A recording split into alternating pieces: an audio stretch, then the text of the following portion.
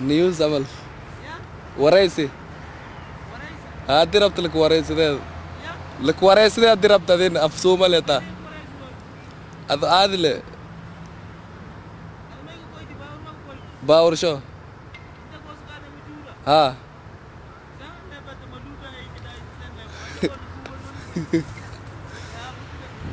أورير كوينو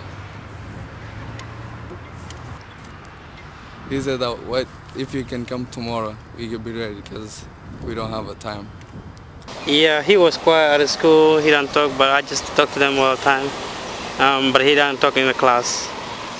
But he's kind of quiet, actually. It's funny, but he is funny. I mean, when he decides to speak out and say something or share something, it's usually funny. I think that he has a really great sense of humor. You know my favorite soccer? This one, man, soccer. Henry, you know Henry?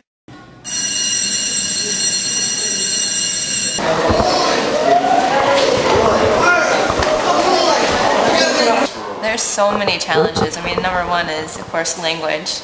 A lot of times the younger kids pick it up much quicker than older kids, and of course their parents as well. And then culture. Right away you know that someone is Muslim because the girls are going to wear the hijab, you know, and usually you can tell someone is Somali versus African American, and so those kids are picked out right away. And so a lot of times, because people don't understand what does this mean, you know, who are these people, all they know is what they hear and see in the media as to who Muslims are. They might be called terrorists, or they might, you know, like the girls sometimes are, their hijabs are pulled in class.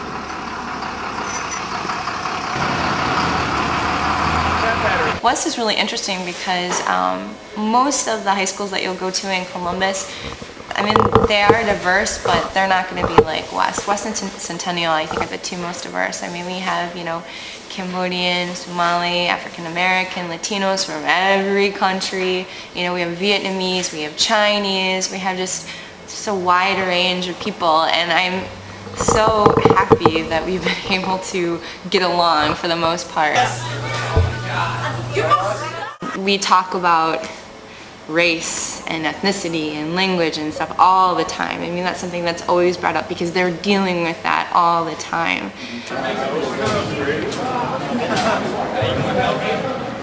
Favorite subject? Science.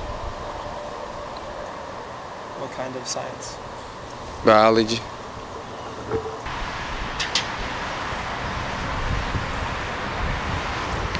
I had some time, but it's on like Mondays only. I hate to go to Monday school.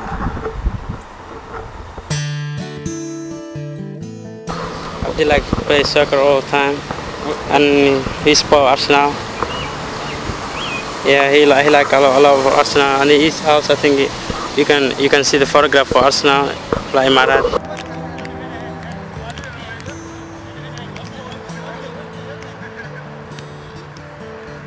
He's on there looking at soccer scores, and you know, he just wants to be all up on what's going on everywhere in the world with soccer. I play defense and he play midfield, something like that. So he's a good in soccer. So different when we use in Africa, we play without soccer shoes. There's like woods and there's to put your legs. Yeah, and here we have some soccer shoes to play with it. Machine guns, some protections. So there we don't have it. That's the difference between United States and Africa.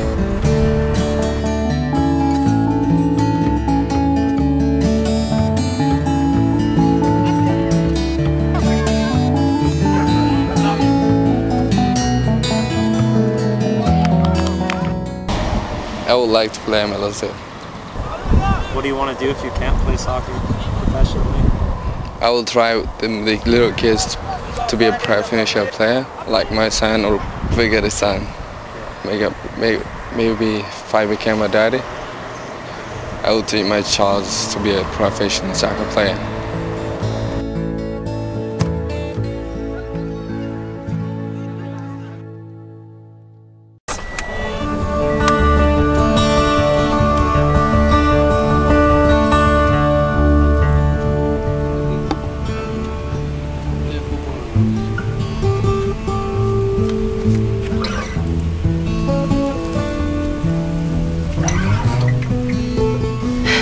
have just regular, everyday high school experience on top of all this language, culture, identity. What do I want to take from American culture? What do I want to not take from American culture? What do I want to keep from my culture? What do I want to leave behind? And trying to make sense of all this. That's what I see a lot of my students, but mainly the Somali students dealing with.